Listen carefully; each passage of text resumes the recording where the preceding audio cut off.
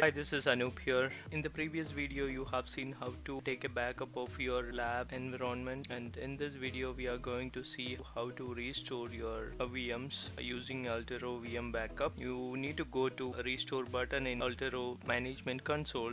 There are 3 steps. First step is choose locations to restore, and the second step is choose which virtual machines to restore. Third step is choose where to restore to. I have selected which VM I have to restore. I have selected DC1 as a mission VM to restore. Now it's scanning for the backup and it got the backup details. Choose where to restore to. So which host you want to restore. You can connect to remote host if you have any remote host. Okay, and restore location also you can mention. Probably what I mentioned is local drive where I have all the other HyperV missions details. So I have created a new folder called DC Restored. I am restoring that VM to this particular location. Click on select and click on OK.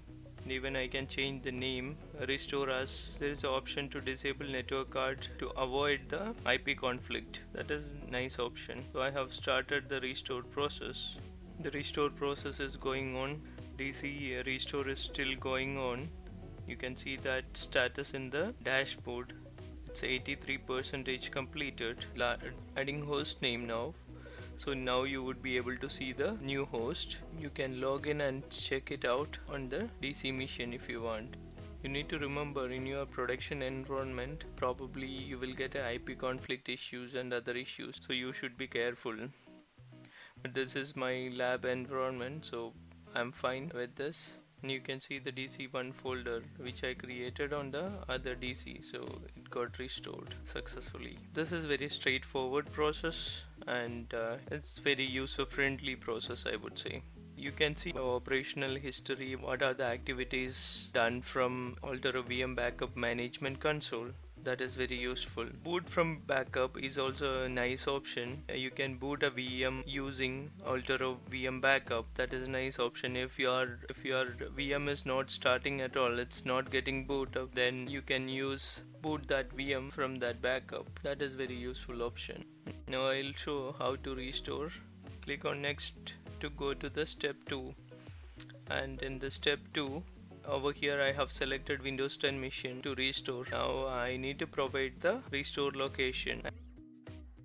For this also you need to select the path where you want to store the restored file. So I will create a new folder called Windows 10 restore, and even I can change the name of this VM.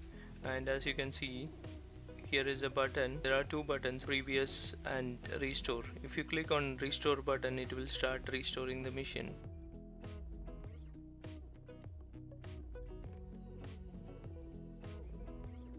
Okay, I can go to dashboard and check what is the status of the restore. It's 90%. Sorry, it's 9%, 17% now. The second VM also got restored successfully. And you can log in and check.